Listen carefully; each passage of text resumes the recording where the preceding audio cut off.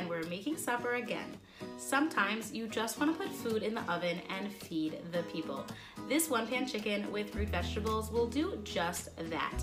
The chicken is falling off the bone and the vegetables are so incredibly flavorful.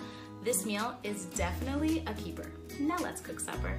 I have a pan here filled with the chicken and I'm just going to put our vegetables on top. So here I have potatoes, sweet potatoes, carrots, and you can use turnip or parsnip, which are root vegetables as well. But here's a hack: if you do not have either one of those, you can use kohlrabi. Though it's not a root vegetable, it's actually very delicious and is a great replacement. So we're just gonna put those all on top and around.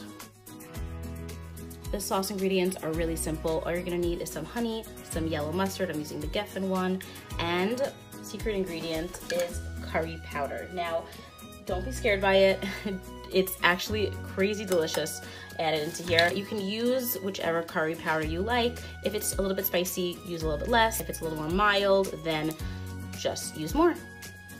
And now all you're gonna do is pour this all over. I like to mix it in, and remember you have curry powder, so it will stain your hands a bit. So that's why I'm putting gloves on and just giving it a bit of a mix through. Chicken's out of the oven, and let me tell you, my house smells so good. This is incredible. The vegetables are super soft, and I uncovered it at the end just to get some nice color on the chicken. They're super flavorful, and you are going to absolutely enjoy this one. I mean, how simple was that? Throw everything into a pan, and it's not just simple, you know, salt, pepper. The sauce here really takes this up a notch with the curry powder. I know you're going to love it. Please make sure you comment below. Let me know if you try this. I think you're going to, because it's so easy to put together. How could you not?